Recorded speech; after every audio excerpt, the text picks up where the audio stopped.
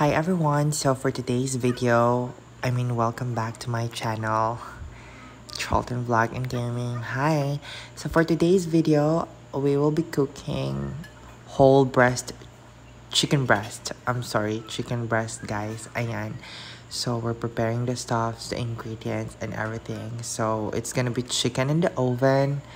So ayan, so nag-prepare kami ng mga ingredients like the seasonings and this because we have to marinate the chicken breast first with all the ingredients. Ayan, so first is olive oil. So we're gonna,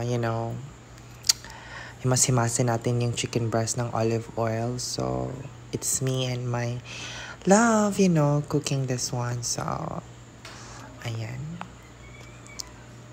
So, and then next is we'll put some salt as you see earlier. And then we'll put some black pepper, ground pepper, guys. And then you have to make sure that covered lahat yung chicken ng pepper kasi it will make it more tasty and the smell also. Ayan, so the reason why, and then by the way, garlic.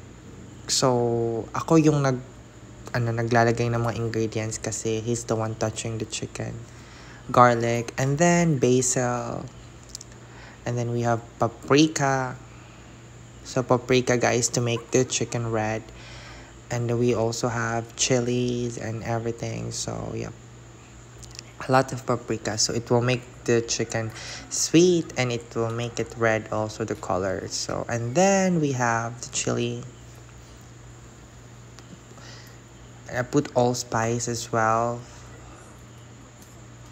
basil, oregano, and this, whatever you can find like ingredients, but it's up to you. You can do whatever you want, like pwede nyo siyang i-improvised, lagyan nyo ng anong ingredients kung meron kayo. And then yep, basil leaves, Italian leaves as well, the smell. So oregano. And then I'm cutting lemon now, so I'm gonna squeeze it. So it's half lemon, guys. We're supposed to put vinegar, but lemon na lang. It's the same thing. So, and the smell also is good for the chicken. So, ayan, guys. I'm squeezing the lemon right now, and it's done. So, right now, I'm gonna put some foil in this tray, guys, because we will be putting it in the oven. The reason why I put foil para di mag-stick yung chicken or yung sauce sa tray. Kasi, and then put olive oil. So, yep. Put olive oil, guys, kasi para hindi mag-stick yung chicken sa foil. Ganun. Ayan, so, you see? It's all handmade, guys. Cooked by hand, so it's gonna be tasty. Mas masarap pa rin So, he's putting the chicken now. So, you see, it's a whole chicken breast. So, I'm cutting the veggies. So, this is bell pepper. I have the red bell pepper and the green bell pepper. And then, tomato later. Alright.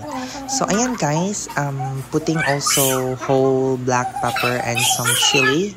Green chili and red chili. So, yung chili na espada, what they call it, I don't know. So, ayan, guys.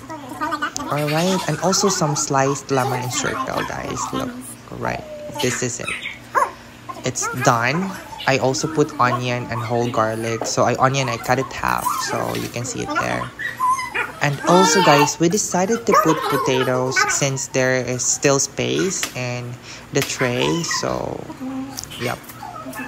Cut the potato into flat circle. So, ganun. Para may din kasi we will not be eating rice today. So, potato na lang, guys. Ayan. Alright, so I think it's done. Now, take a look at this. Oh my God. I feel like it's cooked already, pero wala pa jud ay. So, ibutang pa nato na siya sa oven and magulat pa tag mga a few minutes, 30 to 40 minutes, and again, another 10 minutes if you think. It's up to you. So, ayan, guys, na-stuck ang tray kaya na foil. So, ayan, okay na. And then, let's close it. Let's put it in the oven para mag-cook na. Ayan. Perfect. Alright guys, so after 30 minutes or 40 minutes, I checked the chicken. Actually, I checked it twice, so parang may butas na. So, alright, so ayan, our dinner is ready. So, chicken breast in the oven with veggies on the side. Alright guys, for my next video, please comment down below whatever recipes you would like me to make. Thank you so much for watching. Enjoy and follow my page.